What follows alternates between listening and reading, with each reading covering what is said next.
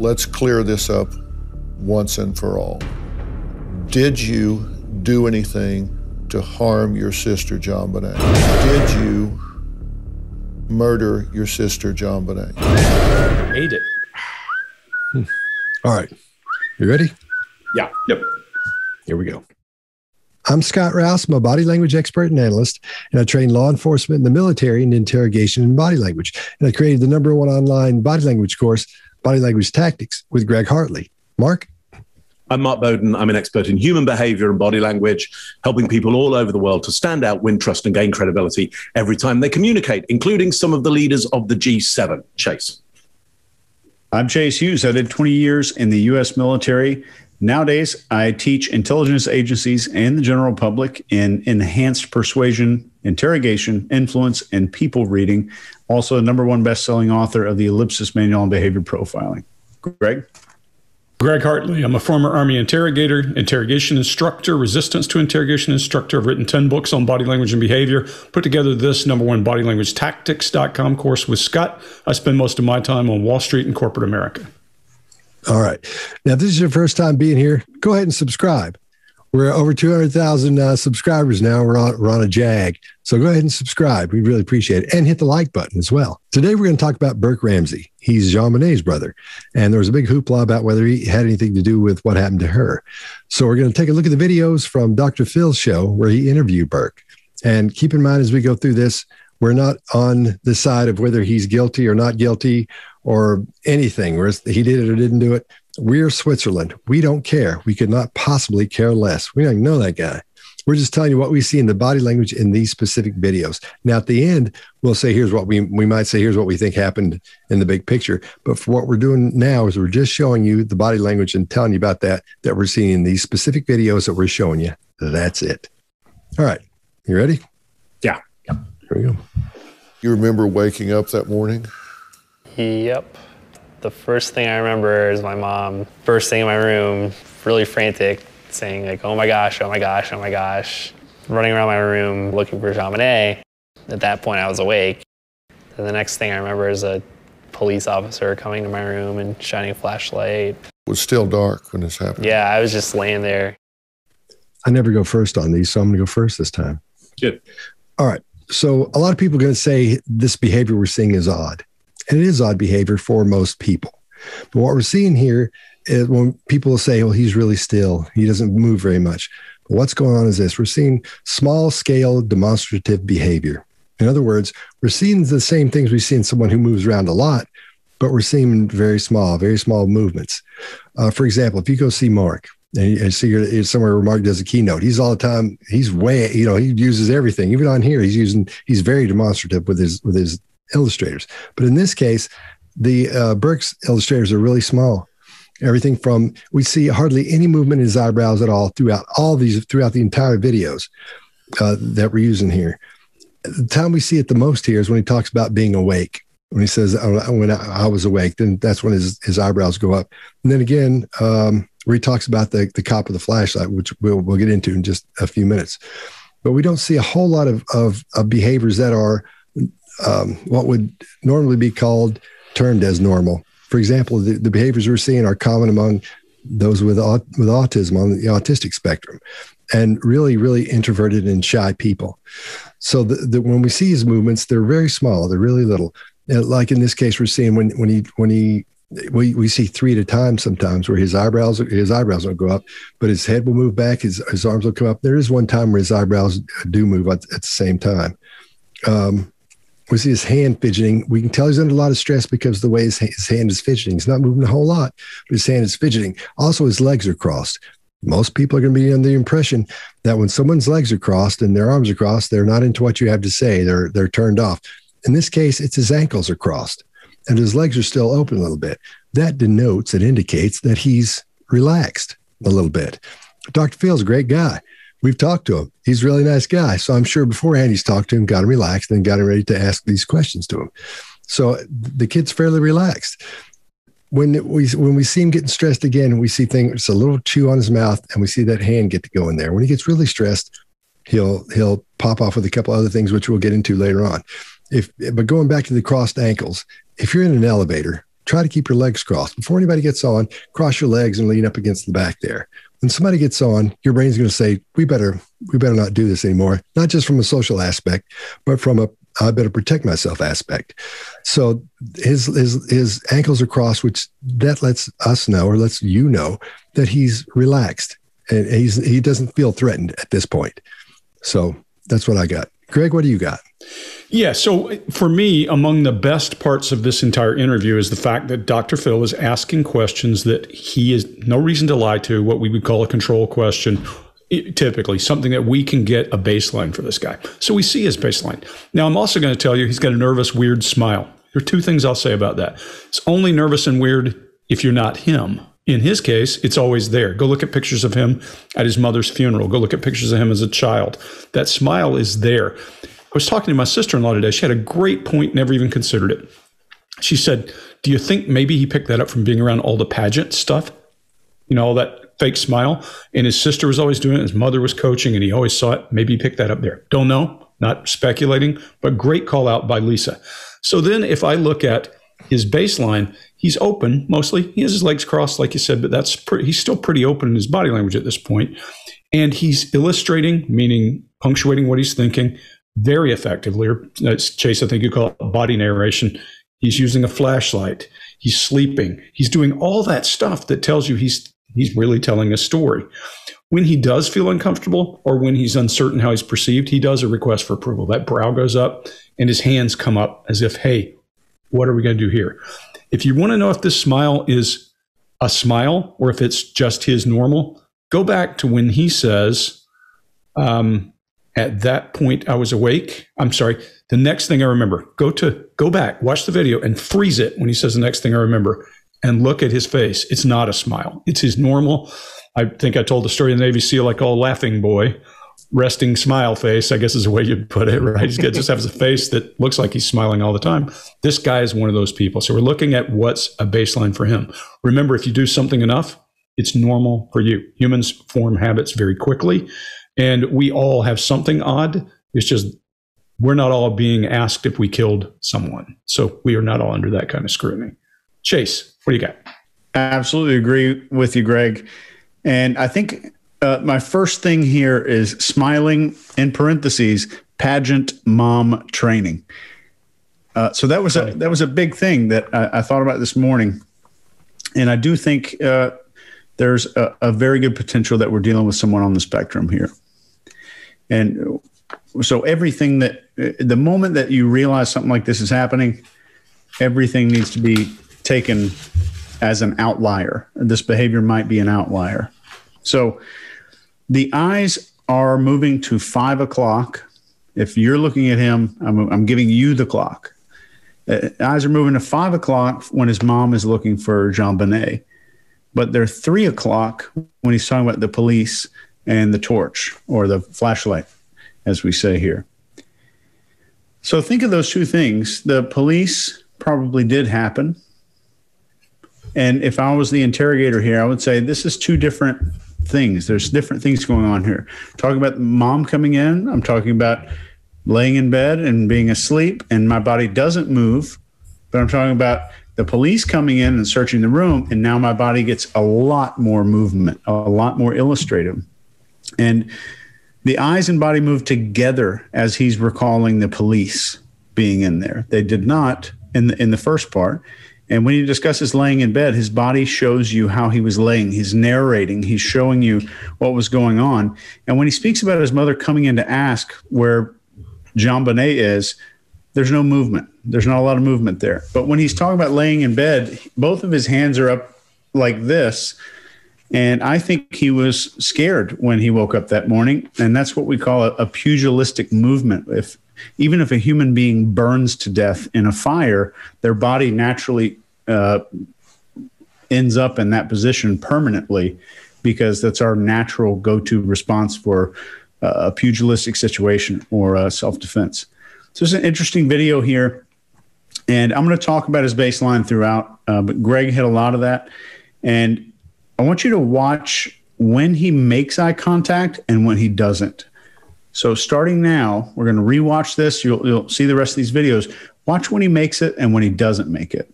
I think that's pretty relevant. Mark? Yeah, lovely. So think about one of the things that you're going to want to do when you're in a pageant. One of the things you're not going to want to show is that you have fear. Essentially, I think what we're going to see through this is how he tries to protect himself from showing fear. There are many types of smile out there. Some of the smiling we're going to see is that pageant smile. It's bright-eyed and bushy-tailed. There's a real life in the eyes, but actually we don't see the wrinkles here that would make it a true smile of pleasure. It's kind of put on to give energy and life. Sometimes we're going to see the smile of fear. And I think you're absolutely right, Chase. I've got it myself, that this is a signal of fear. We see when he talks about, when he starts reenacting that moment of the police coming in, we see him shrink as the police come in. Then he becomes the police officer, and we see him grow a little bit and look around as the police officer. That tells me he's able to take on different characters, which would mean he's even easily influenced into taking on aspects of the story. That tells me as well, going further down, we'd have to be careful interviewing him, because he'll easily take on any character that we present to him. What I do want to say is, right at the start, do you remember this? Yep. It's really clear. Yeah, it's not, yes, I do. There seems to be no kind of, I'll elongate this, I'll make it grander than it needs to be. Just, yeah, I remember it. He becomes himself, the police officer. He acts that out. We do see these indicators in his hand of some stress and pressure. And we'll see that later on, where he kind of digs into his own hand to kind of potentially self-stimulate and alleviate some of the pressure that he's not in control of from outside. But yeah, I just want to leave it on that. It feels to me already he's easy to influence, and he's going to use this smiling to protect himself, to placate other people, to not let us know that he's fearful, because he's on display right now. He knows this is a big TV show. He's with a really high status character there. Yeah, Dr. Phil, really lovely to be around, absolutely, but super famous. And so it's a big high stress situation to that sense. That's what I got for you. All right. One thing I wanted to add about his illustrators is when we see four of them at the same time. I think I said three earlier. We see his eyebrow. This is the most illustrators we see used at one time in this thing. His eyebrows go up, and his hands go up, and his head goes back. That's two. If we count 1, 2, 3, and then 4, that's 4 of them at one time. So he's paying attention to what he's saying, and he's really selling it as he goes through that, which is good, which is what you want to do, and that comes out naturally. So when you see those, you see 2 or 3 in tandem or in concert with each other, that's actually a good sign, and especially when you see a lot of illustrators, that the person is most likely being forthright or honest about what they're talking about. He's following his story. Sorry, you go ahead, Greg. Yeah, he's following his story is my favorite part of the whole thing. He looks like he's telling a story. What's interesting is this guy has been kind of cloistered since JonBenet was killed. And so all of this kind of behavior, all of the body language that we all take for granted, he's not using it. He's not around all the same people we are. We're all more comfortable because we're in front of people. And the more cloistered you are, the more likely your body language is to become odd. And if you ever run into people who are in a very cloistered environment, they all have signaling that's odd. I don't know a whole lot about him. I know he works in some kind of computer security now, and he's very private now. So, yeah. Yeah, I would say we're getting a lot of information compressed into short areas, and that's why we might see a lot of stuff. Like, for example, Chase, when you were talking about his eyes going from 5 to kind of the other side, I think that's because time is being compressed for him, and he's having, those two elements of the story are quite separate, but because he's being asked to talk about them now, they kind of get crunched together, and it just looks a bit weird that he goes from one side to the other side. If he told the story over time, I think, we might get something more usual from him. But I don't see him hiding time to something that, Greg might bring up. There's no and then. Right. No verbal bridging, none of that. Yeah, it just jumps from one part of the story to another. One thing that bugged me to death, and I don't want to talk bad about their editor, but man, you probably noticed this, Mark, the editing on this, The video editing is okay, but the sound on it is horrible because you hear the room sound when Burke is talking. Then when Dr. Phil talks, it's just Dr. Phil. It's all compressed and nice. And you don't have any of that room sound. The editor should have taken, you do when you go film somewhere or video somewhere, you get what's called a room sound. So if there are any problems, you can have that room sound go over. So if you have an odd edit, it doesn't sound one noise and one sound of the room this way when somebody's talking, then a completely different sound when somebody else is talking. That kept bugging the squat out of me. I couldn't stand that. Wait till next time you're on Dr. Phil and that sound engineer gets hold of you. That's why I said I don't want to talk bad about it. There he is. Maybe they're in a hurry or something. You remember waking up that morning? Yep. The first thing I remember is my mom first thing in my room, really frantic, saying like, oh my gosh, oh my gosh, oh my gosh. Running around my room looking for JonBenet. At that point, I was awake. And the next thing I remember is a police officer coming to my room and shining a flashlight. It was still dark when this happened. Yeah, I was just laying there. All right, we good? Yeah. All right. Yeah. What time did she come in? Early, I don't remember. Had to be, it was still dark, so it had to be pretty early. Did she turn on the light when she came in? I don't remember if she did or not. I do remember the cop coming in and shining a flashlight around, so the light must have been off. All right, Chase, what do you got? I'll just give you a quick technique here that you can see in the video and you can actually use. This is what's called a simple question. He's like, was it dark? And he says, I don't think it was dark, but he continues to provide more information, or Dr. Phil asks, when was it? And he says, I don't know, but continues to provide ancillary information that is not relevant to the question.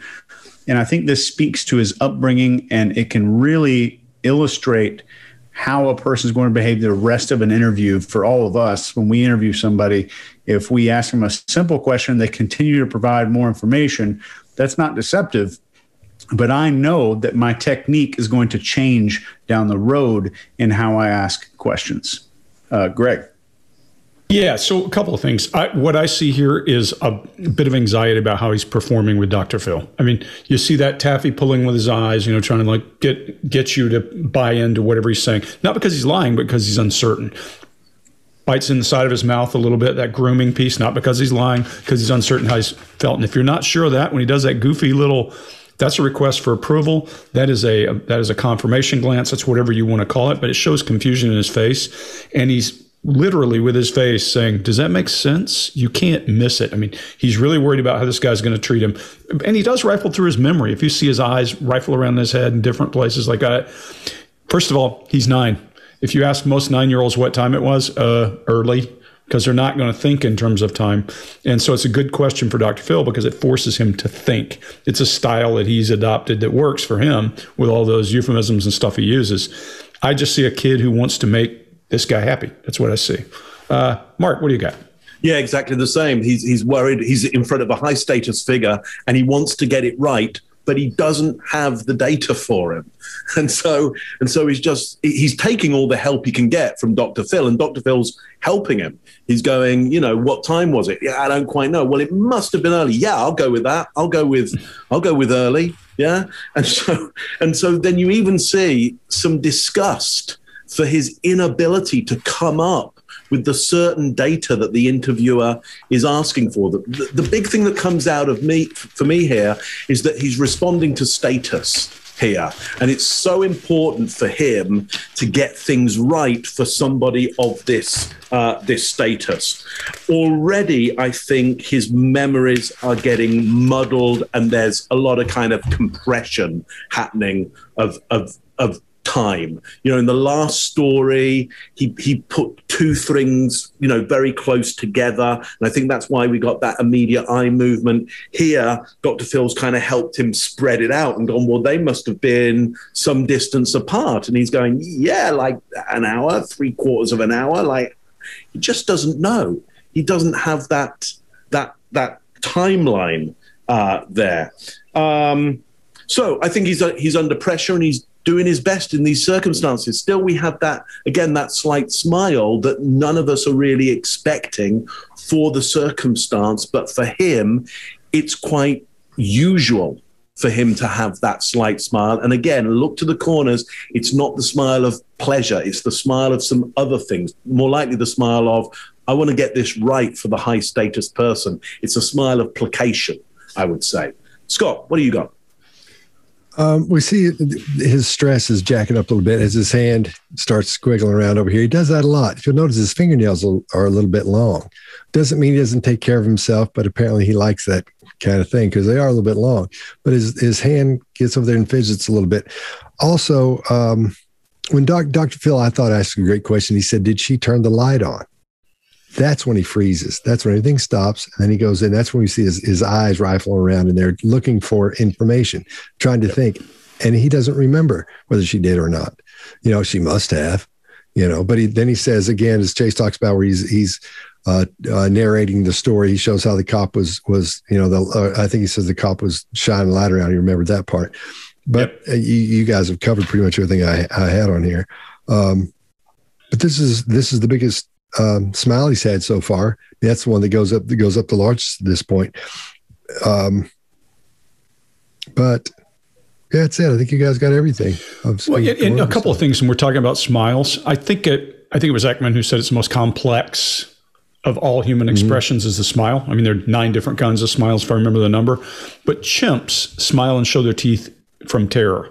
So if you don't project onto him that what we are seeing is, hey, I'm trying to hide something, hey, then you get an entirely different thing. So yeah, I saw the same movement. I think if we can keep our minds open and forget how creepy the smile looks when you're talking about death, you'll see a different thing. Yeah, I agree with you. The reason it's going to be creepy is when our instinct defaults to negatives, when it doesn't know why something is happening. So we've been presented here with a boy smiling around being questioned about his sister's death.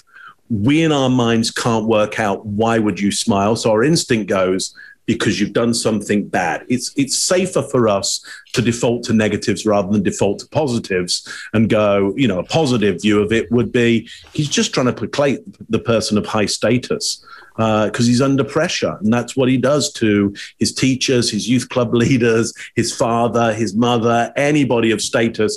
He's gonna smile, you know?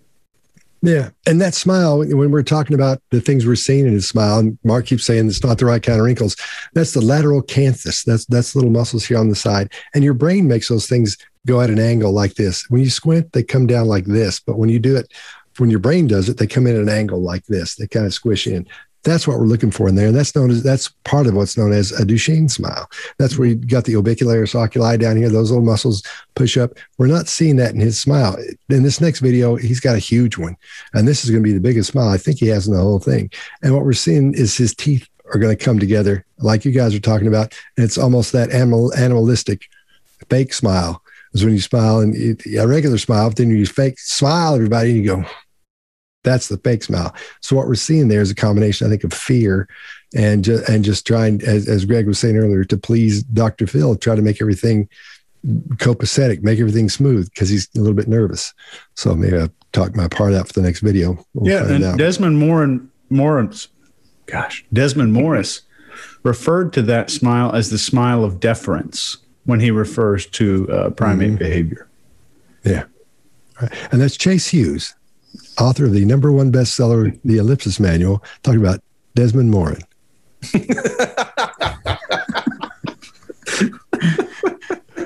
His hero. Oh, man. What time did she come in? Early, I don't remember. It was still dark, so it had to be pretty early. Did she turn on the light when she came in? I don't remember if she did or not. I do remember the cop coming in and shining a flashlight around, so the light must have been off. How long after she came in before the police officer came in? Under an hour. So she comes in, and were you asleep when she came in? Did she wake you up? She woke me up. And she's running around your room saying, oh my gosh, oh my gosh, oh my gosh. What else did she say? Did you know she was looking for JonBenet? I remember her saying, where's my baby? Where's my baby? All right, Mark, what do you got? Yeah, fear. So you'll see it on She Woke Me Up. You'll see him look to the side and you'll see the eyes widen significantly. That moment when he was woken up, he was scared. You'll see again fear on where's my baby, and you'll see him dig his fingers into the soft part of the flesh here in order to create his own stimulation, because the stimulation of that event is out of control for him. I think what we're looking at here is somebody trying to still manage the intense fear that must have happened in that situation. I would imagine because of the intensity of the mother's behavior, the voice. Do you hear how he goes, where's my baby, and how soft he is? It's nothing like anybody would say, where's my baby, where's my baby? He's gone almost to the opposite side of that so that he doesn't have to deal with the intensity of that moment. Out-breath on under an hour. I think there's an out-breath there because it's like, I don't know. This is stuff that I don't have the answer to. And, he's upset with himself, but not being able to go, you know what, I got the stopwatch out. And, how old was he when this happened? 9. Yeah. He's not able to go, well, as a 9-year-old, I always... Oh, no. Mark's frozen. Okay, what does he look like he's doing? Let's break that down. And Greg, you're muted. Got you now. Seems okay. Let me just try and go back. Yeah, you're going again. No, the camera's not going to do it. I think we make up a name for that move. It's the Swahili milkmaid or something. I think he just won the lottery. Look at him. Wow. So, Mark, I agree with you for sure. And I think, the smile is his baseline. That's what he's doing here. It's his baseline in this.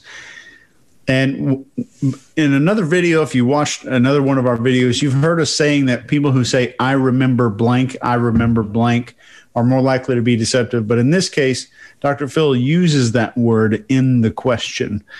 So that takes away from us all probably saying that this is deceptive, because he's saying, I remember that something happened. And just as a note here, his eyes kind of retreat to this 5 o'clock position when you're watching him. So they did this when he was being asked the question, and they did this specifically when he was a little bit nervous. When he broke eye contact with Dr. Phil, it went down and to his left when he was nervous and uncomfortable. So just make a note of that. Scott? Yeah, I did the Duchenne markers and everything last time. I shot my mouth off. So, Greg, what do you got? Oh, yeah. So, Chase, I think one thing that you started to mention, you're going to go back and watch videos that we've said before. When a guy says this, we are suspicious because it's not in their baseline. There's a deviation. This guy's got a baseline. I think we lost Chase. No, you're glitching a little, Chase. But I'll go back. So, Chase, I think you can't say enough that we in past times have said this means that I would dig in further because something changes in their baseline. But if you ask a question, hey, do you remember? And I say, yeah, I remember that's an answer. That's not a way to hide time, a way to stall. So he's not stalling here. He's just trying to answer. What I see here is confusion. I see, hey, I don't know. Hell, I was 9. And I see him trying to answer what Dr. Phil's asking, but just not having the capability. So when he says under an hour, he's looking to see, is that good enough? And that left down, what you're calling the 5 o'clock, is that internal voice. Hey, how do I answer this question in a way that makes sense? I don't look stupid. Remember, he's not just talking to Dr. Phil. This guy's talking to us, to the entire world. First interview he's given. So he's keenly aware of that. He's keenly aware this is going to be a hot topic. I do see him walking through. He does that adapter piece. She woke me up. The minute Dr. Phil gives him anything to grasp at because he's confused and doesn't have the information, he fills it in. So he's like, yeah, she woke me up. He's following that. Now, could that be deception? Absolutely, it could be deception. But why would he be deceptive about that? We're seeing a pattern. We're seeing a baseline. We're seeing a way this guy communicates. And that will be important when he's asked the hard questions. How long after she came in before the police officer came in? Under an hour. So she comes in, and were you asleep when she came in? Did she wake you up? She woke me up. and she's running around your room saying, oh my gosh, oh my gosh, oh my gosh. What else did she say? Did you know she was looking for JonBenet? I remember her saying, where's my baby? Where's my baby? Ready? Yeah. Let's move along. So what do you think happened to your sister? What happened to your sister? You killed? How do you think that happened? I think, well, I asked my dad, where did they find her body? And my dad said I found it in the basement. And so I think that someone took her very quietly and put her down the basement. And then he took a knife out and moved her back. You think that's how she died? Or maybe a hammer in her head, maybe. What do you think you're saying there? Well, I mean, she's asked me what happened to my sister. Like, well, she was killed, and she keeps kind of going deeper. She's like, well, like, what do you think happened? And I'm like, you know what happened, she was killed. And she asked me what I would think, and so I guess theorizing what had happened, and I think I felt a little awkward talking about it, and I think it was just something that I thought everyone knew, and so it's like, why are you asking me about this again? Right. All right, Chase, what do you got? Yes, it's interesting to watch someone watch their own childhood. And let's very quickly touch on his childhood.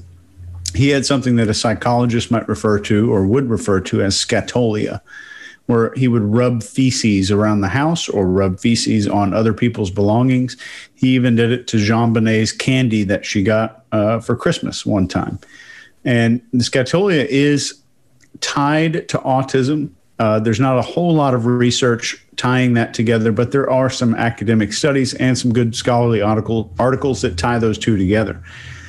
And it's typically seen as either a cry for help or some form of aggression. And I think in his case, especially seeing how he did it, that it was some form of aggression towards JonBenet. And I know that this video has been talked about ad nauseum, but I think it's interesting when she's at the very beginning, when she's starting to get to the point where she's asking him, what do you think happened? He's hitting himself in the head with the video game. So I don't think we're seeing deception here, but I absolutely think that we're seeing some kind of concealment. I think something is being concealed here. And one of the reasons I think so is because any of us, myself included, if we look at even just a photograph of our younger self, even if it was just a few years ago, we are seeing the insecurities, the struggles, the secrets, the tiny little things we did that we're ashamed of in that human being that nobody else can see when they see that photograph. But we are seeing all of those things. So he is seeing all the knowledge that he has. He's seeing the insecurities. He's seeing what he's trying to hide. We're always trying to hide something. Everybody wears a mask of some sort when we present ourselves to the world. And the video is very revealing, but especially to him, it's revealing. And he sees all those secrets that he thinks other people can probably see those secrets. That would happen to almost any of us. But he uses an increased amount of removal and softening and ambiguous language in this video. And I'm just going to cover that really quick. I'm going to go through in order the words that he uses specifically in this video. He says, I think, I mean, like, kinda, like, so, I guess, theorizing, might have, I think a little, I think it was just like. In that one response. So I think he's removing certainty so that anything that comes out or any question that Dr. Phil asked that's pointed can still make his statement relevant because he's taken so much certainty out of it. So we are seeing some form of concealment here, but not a lot of deception. Scott? All right. Well, this is the video where we see the most movement in his body for an extended period of time. His legs are jiggling. He's moving his hands around. And as you're watching, he's going back and forth like this as he jiggles his leg. That's all normal, but he's getting rid of that built up stress and tension from watching that video like Chase has covered, and then at the same time being on TV and then being asked that question. So it's a lot of stress he's getting rid of. We hear that at the very beginning of it. We hear him blow out that big breath before he starts. He's very demonstrative when it comes to releasing his stress. So that's another thing you'll see a lot of times in autistics, or people on the spectrum as well. And at the end, of course, we see that disgust look that he makes because he didn't want to ask that question. That's a horrible question, especially for a 9-year-old. But at that point, it had to be asked, and that's a process you need to go through as part of the protocol of how you handle those situations. So that's what I got. Mark, what do you got? Yeah, so he takes it very, very literally, and he reports on his literal taking of it. So what do you think happened? The question is somewhere in imagination or looking at options. He says, I know what happened, which is true. He does know what happened, or certainly, it's been reported to him, and he has maybe seen a body. I'm not sure. Certainly, he's potentially, investigated, been at a funeral at this point. He knows she died. Okay, and then I think, and he goes back into his area of possibility and imagination, but he doesn't know the answer to how this happened. So he defers to a figure of authority, to his father, and he goes to the idea of the basement. So again, he can't answer the question of how did this come about, but he can answer, if he defers to authority, where it happened. And so he goes to that area there. Essentially, he doesn't have the answers to the questions that are being asked here, I would suggest. There is then a big difference between what he knows. He says, I know, and what he's having to theorize around, where he says at the end, well, probably this happened. Now, what I think is really special about this is we are seeing him doing, just like he's doing in the older version of himself, taking on the part of the characters in this play. So we see him enact going down into the basement. You see his body wobble from side to side as I think he's kneeling there, but he's still able to go. Somebody took her down the basement. Okay. He takes on the character of that part. We don't see him act out how, if she was led down or if she was carried down. He says it was probably silent and they went down there, but there's no idea that he knows how or has an idea of how she went down there. He then enacts a knife and then a hammer. Both of them are done the same. He doesn't act out where they're taken from. He's just got a tool in his hand, and for him, a knife and a hammer, they all work like that.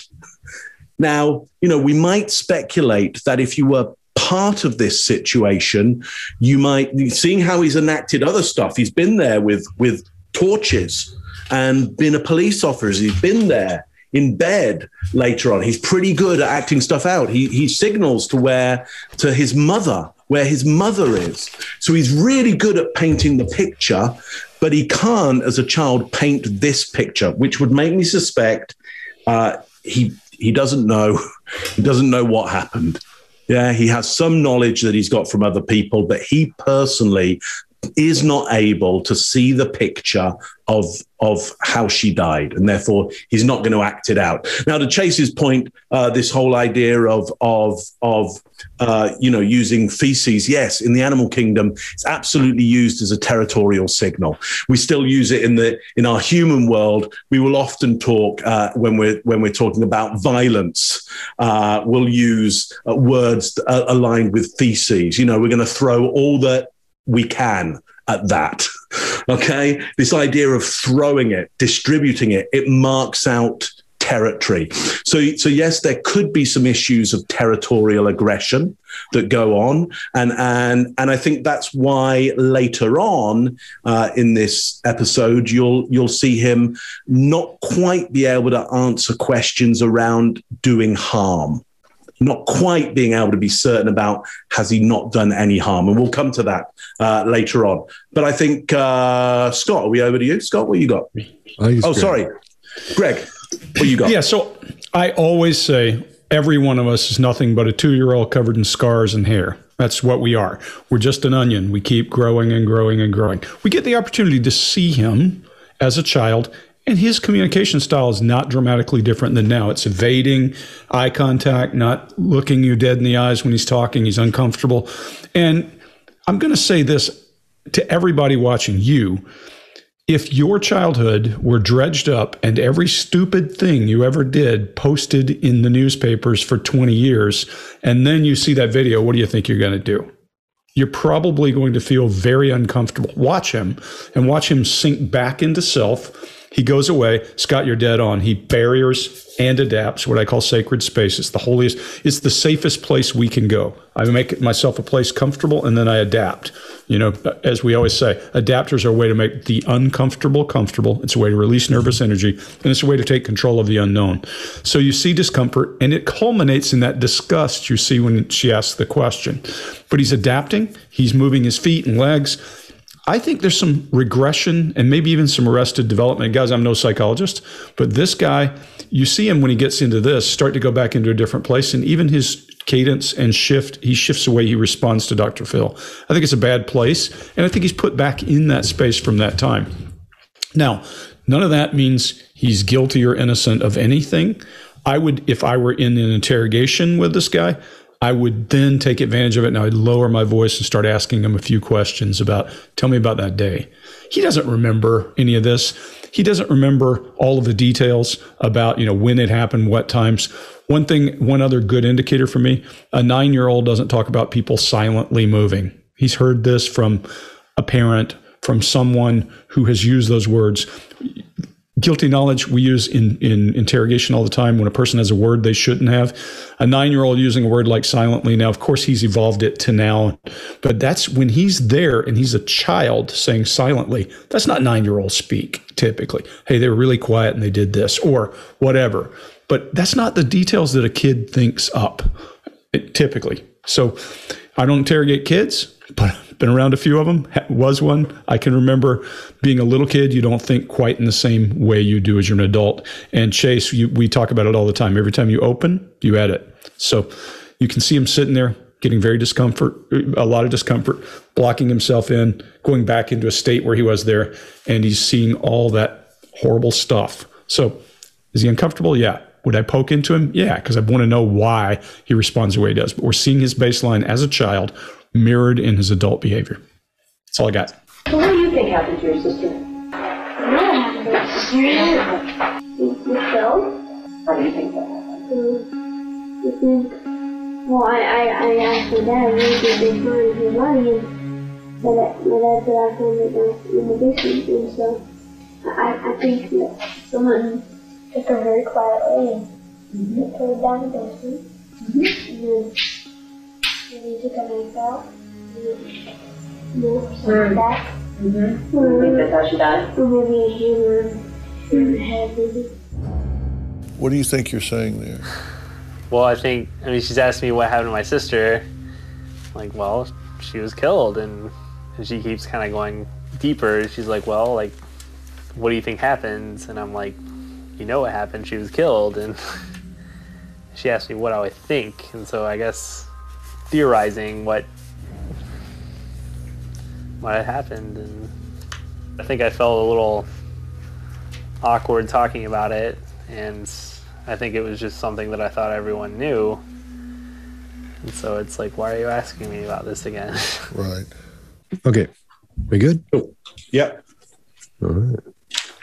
There still are people that believe that you killed your sister. Yeah. What do you say about that? Look at the evidence, or the lack thereof. Part of their rationale, these people say you are the only one that your parents would go to the lengths that they went to cover up everything that happened. They're talking about fabricating this ransom note. They're talking about if she was strangled, then causing the head injury. All of this cover-up was all done to protect you because they didn't want to lose 2 children. That's their theory. I don't know what to say that, because I know that's not what happened. There's been a few people that said that's not even physically possible for a 9-year-old to do that. Like, you won't find any evidence because that's not what happened. I know I didn't do it. Okay, Greg, what do you got? Yeah, so he starts off by accessing emotion when Dr. Phil starts this path. This is an attack of sorts. Now, Dr. Phil's not a jerk. He's just saying bum, bum, bum. But it is an attack of sorts. There's an interesting thing that happens in his face when he realizes it's an attack is his face goes slack.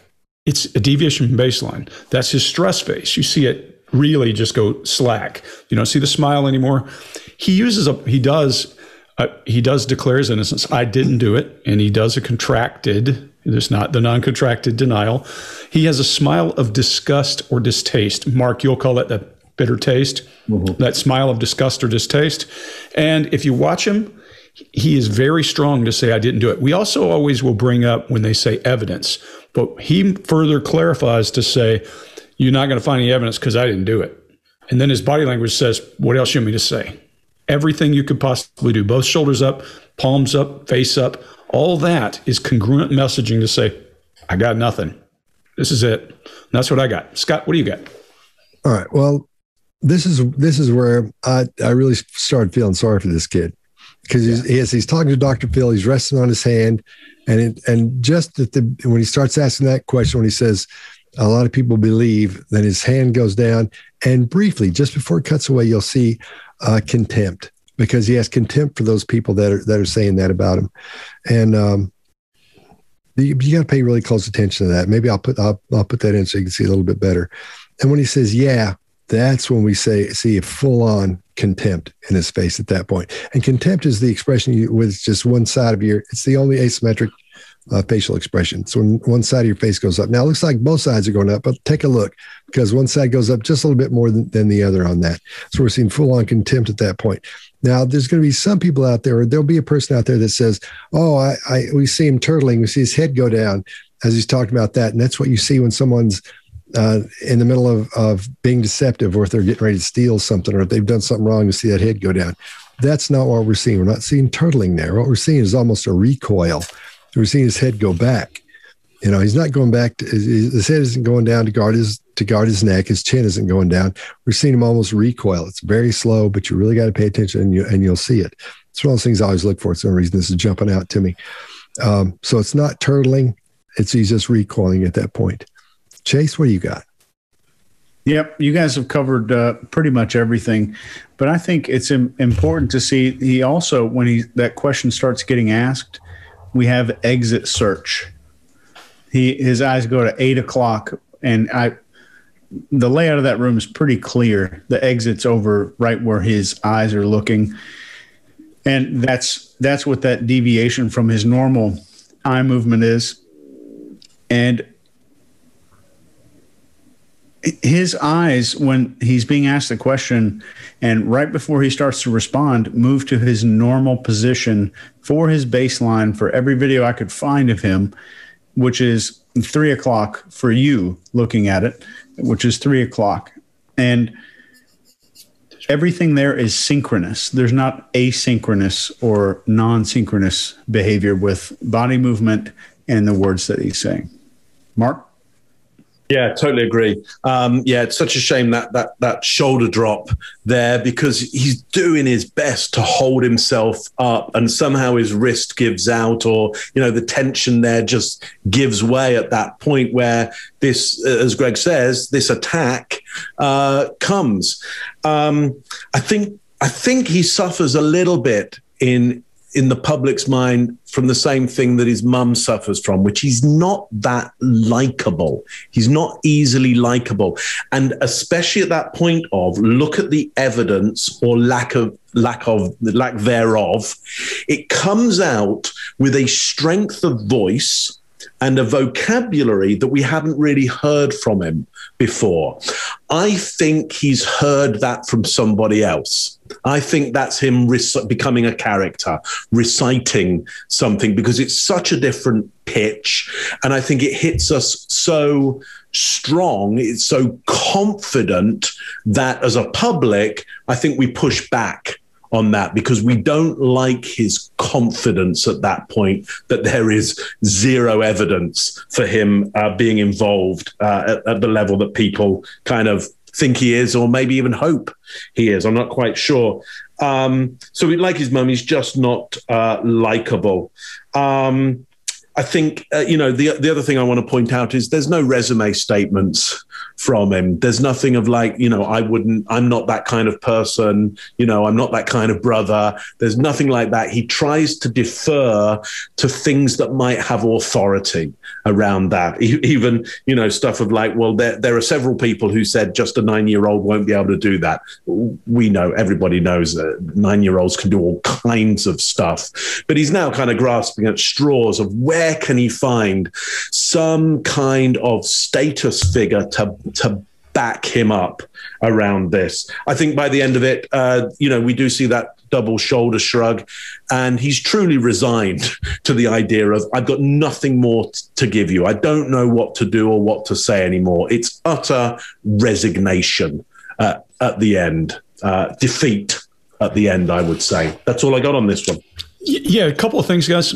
Watch the video again and watch the still images of him at the funeral and that. He's got that smile face. It's just the way he looks. It's just part of it. The other thing is, Mark, you started to hit it. We look for things like holy ground, as God is my witness. We look at this list of things that he's not doing, and we're looking for clusters of behavior. So yeah, does he have some weird behaviors? Yeah. He's odd in his behavior. That doesn't make him a killer. That's the piece that we have to get our heads around. Yeah. There still are people that believe that you killed your sister. Yeah. What do you say about that? Look at the evidence, or the lack thereof. Part of their rationale, these people say you are the only one that your parents would go to the lengths that they went to cover up everything that happened. They're talking about fabricating this ransom note. They're talking about if she was strangled, then causing the head injury. All of this cover-up was all done to protect you because they didn't want to lose 2 children. That's their theory. I don't know what to say that, because I know that's not what happened. There's been a few people that said that's not even physically possible for a 9-year-old to do that. Like, you won't find any evidence because that's not what happened. I know I didn't do it. We good? Yeah. Let's clear this up once and for all. Did you do anything to harm your sister, JonBenet? No. Did you murder your sister, JonBenet? No. All right, Mark, what do you got? Yeah, so the first question there is kind of, I don't know whether there's such a thing, but for me, a reverse Barnum statement. Did you do anything to harm your sister? Well, of course you did. Of course you did. I mean, I've done things that have harmed my brothers and sisters.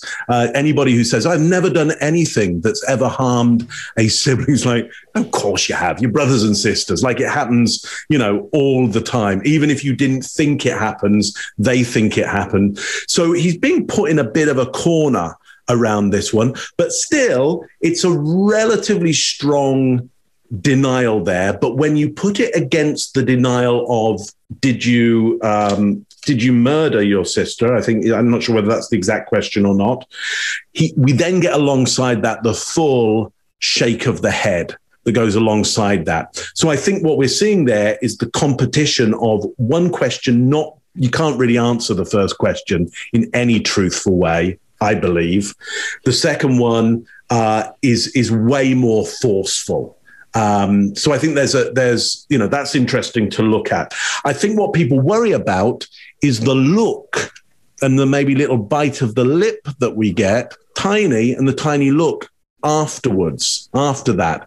That's him just seeking approval from the person of status. He wants the person of status to go, okay, fine, we'll take that from you. It is a look for approval from status, not a look from, are you buying my story on both counts on that one? And again, that's the problem. That glance for approval at the end is going to easily look like a furtive glance, which has something devious behind it. I do not believe it's furtive. I do not believe it's devious. It comes from a place of just a kid wanting to get it right, and who's on the brink of, they've got nothing more to give. Greg, what do you got? Yeah, so much like what you saw, there's a piece that you could say they're fading facts because he's quiet. No. I wish you would have said, why should I believe you didn't harm or kill your sister? That would give us more narrative. But I think he already by this point realizes this guy's not that guy. He doesn't chase you at it early. When a person gives you information voluntarily and you ask enough questions along the way, you know where he's going to stop. You probably can't get any more out of him than that. These yes, no questions, or in interrogation speak, leading questions, eliminate his ability to go much further. I see distaste and I see apprehension when he bites his lip as he's trying to figure out how Dr. Phil perceives him. He purses his lips a little bit as he's thinking. And now I'll give you my guess. My guess is this guy's somewhere back in his head. He's got some either regression or arrested development or something going on. I can't say he's on the spectrum or where or what, but there's certainly body language that makes me think of not adult behavior in many cases, that he's been around a different world than I have. I don't know where he got to this point, but I don't see him trying to hide. Hey, no, I did it and I'm trying to hide. I don't see it. I don't see it at all. Now, I'll also say this. I say this a million times. Here's 1,000,001. I can see certain things in body language that make me want to go ask the next question and get the next piece of information. I can't read his mind. He could be a genius who is hiding everything. But what I see based on body language are things that would make me ask him that next question and probably get him to just kind of start to come unbolted a little bit. That's it. That's what I see. Chase, what do you see? Yeah, I think a lot of body language pundits, I think Mark calls them, will think it's like the guy with the hammer thinks everything's a nail. So we tend to think that this is like the end all be all of body language, but not at all. This is a very small tool in a lot of our toolkit here.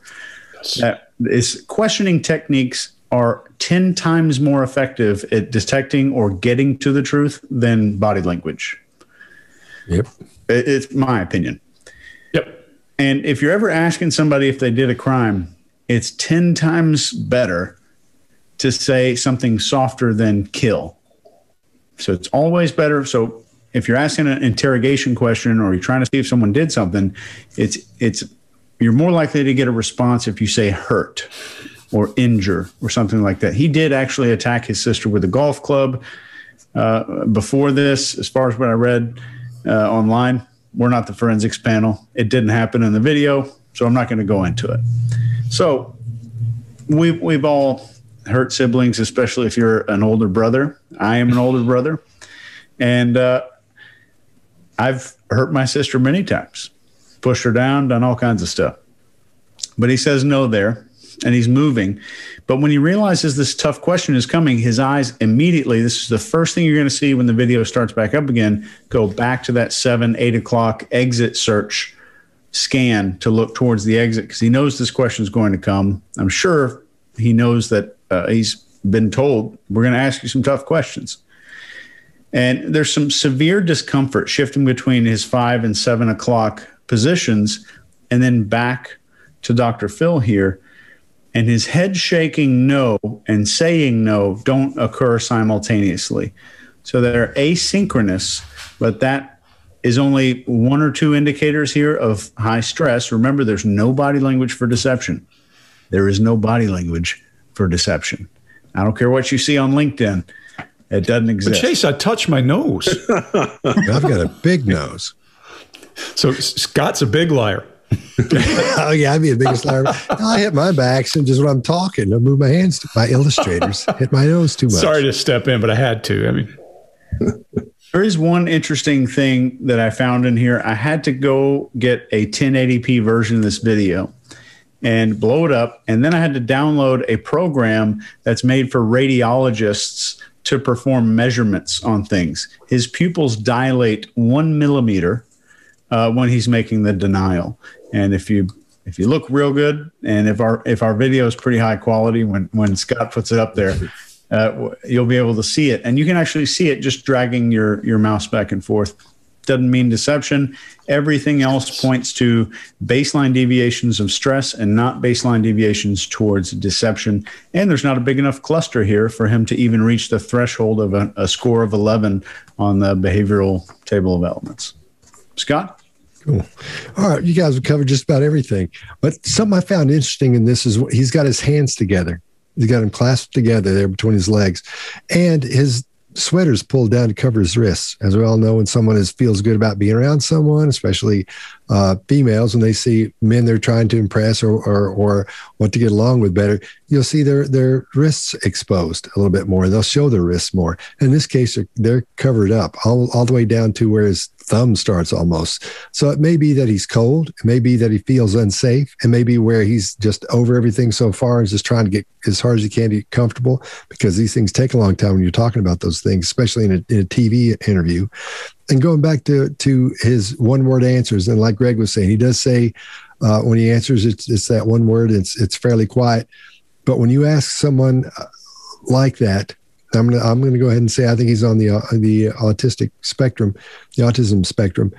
You ask him a yes or no question, they'll give you a yes or no answer, and that's what you're supposed to give those anyway. But that's what he does. You give him a question like that, and that's what it is. And I think Dr. Phil knew that, and I think that's why he lobbed that at him like that, sort of prepped him for it, and the kid saw it coming, worked his way up to it.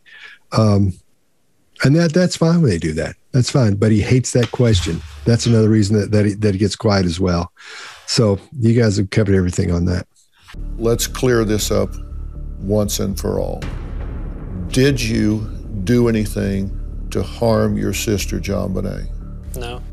Did you murder your sister, JonBenet? No. Okay. So why don't we throw it around the room, and let's give our overview of what we think happened or what we saw today. We'll compare the truth to deception. And let's say what we happened in the case. Everybody's always got their opinions on it. Let's do that as well. Greg, you want to go first? Yeah. As far as what happened in the case, I have no clue. I'm going to tell you this. When we watched Patsy Ramsey, I initially, from things I'd seen in the past, thought, well, maybe she did something. And there's certainly places where she appears to have some kind of guilty knowledge. Is that because she's guilty of doing a crime, or she feels guilty because something happened, she didn't repair I don't know. I don't know what happened in this case. But based on what I see in this video, and when I watched him from a distance without really paying attention, I thought, that's a creepy guy. But when you watch it and you go see it, now I'm seeing congruent messaging, not strong messaging, because it's not a strong person who's saying, no, I didn't do this, and. He's not trying to justify. I think he's been doing this for 20 plus years to people that know him or people he runs into. Guarantee you, when somebody meets us at a party or we walk out to get hot chicken and they see us, they want to talk about the body language and they want to talk about behavior panel. When you're Burke, guess what they want to talk about? The only thing they want to talk about. It's not about the news, not about the weather. It's about, did you kill or do you know who killed? So all I see here is a guy that I think is in some kind of regression. I think he has been sheltered in a weird way and didn't develop the same way you developed or I developed. So that's what I see. I see confusing for average people, certainly. But that's it. Mark. Yeah. Yeah.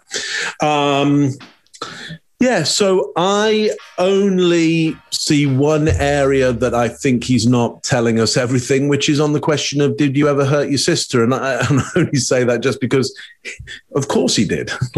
It's just natural that happens. That's just the law of averages says you're going to hurt a sibling at some point. So that's the only thing that I see as being, hidden or deceitful. The rest of it, I think, is being relatively kind of brutally honest and factual around it. And I think we see somebody who is trying to dredge up this 9-year-old history and it not quite making sense and time getting compressed and it being quite confusing, and about now kind of at the end of their lifespan of being able to tolerate and keep that smile going around all of this, you know, to be in this pageant for everybody. He's getting trotted out all the time going, okay, walk up and down the platform and prove yourself and show yourself to the world. And I think he's got tired of it about now. Yeah, that's all I got for you on that. Chase, what do you think? I think we're seeing an outlier here. I don't think there's a whole lot of deception, but I do think there are some secrets, which are different things. And I think that there's stuff being withheld, and there is a potential for some guilty knowledge here. Not just the mom, but I think there is guilty knowledge in him. And that's all I'll say. Scott? All right. Here's what I think happened.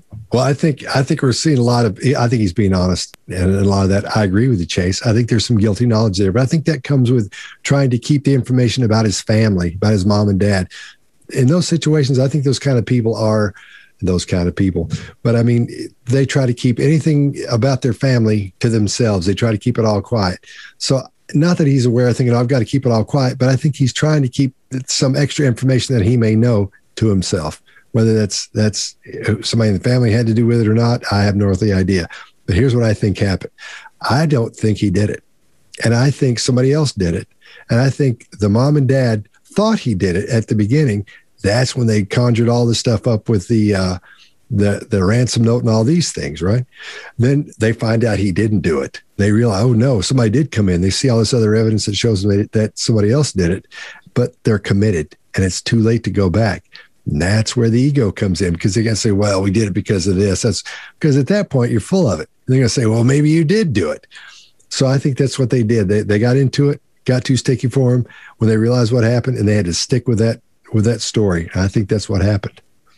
So it may sound crazy, but it's the only logical explanation I can come up with all that's given and all that.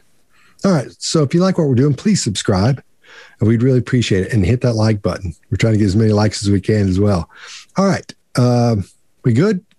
Well, actually, I want to say one more thing. Thing about, you were talking about like the sleeves like this. Yeah. Have you noticed in every Hallmark film that you watch, the girl who's having problems, getting the love of her life, will always show her vulnerability by bringing the sleeves down and then having a warm drink. Mark, I've never seen a Hallmark movie. And looking out. Don't lie to us, Greg. I watch them every Saturday. I cuddle up with my wrists covered. I'll walk through the room and Amber has one of those on. And the next thing you know, I'm like, well, what does he do? How's he working? What is she doing? Why is she hanging out with him? Yeah. Next thing I know, I'm sitting down watching this dang Hallmark movie. And they're fascinating. Once you get into it, it's great. And it's these actors who are, you know who they are. A lot of times you don't know what their names are, what they've been in. You just know you know them. It's that kind of thing. But she'll be watching that. So before you know it, try it. Next time when I'm watching, when you're take a look. Dina doesn't watch it either. So Winnie, walking through. Winnie Cooper from the Wonder Years is in a whole bunch of, her name's Danica McKellar. Okay. Yeah, we're on the same page. Yeah. Okay. Yeah. Okay. Then there's The Good Witch. I think that's one of them. That's my favorite. The one I'm addicted to. When I walk through, I have to stop and go, so what's going on with so-and-so? And they have this place called Gray House. And they'll go to Gray, and they call it Gray House. It's where they all live, or it's where the witch lives. So, but I can't. Once I get it, man, once it snags me, I'm in. I shouldn't have said all that, should I have? Now we know. It's not good. All right. All right, Phil.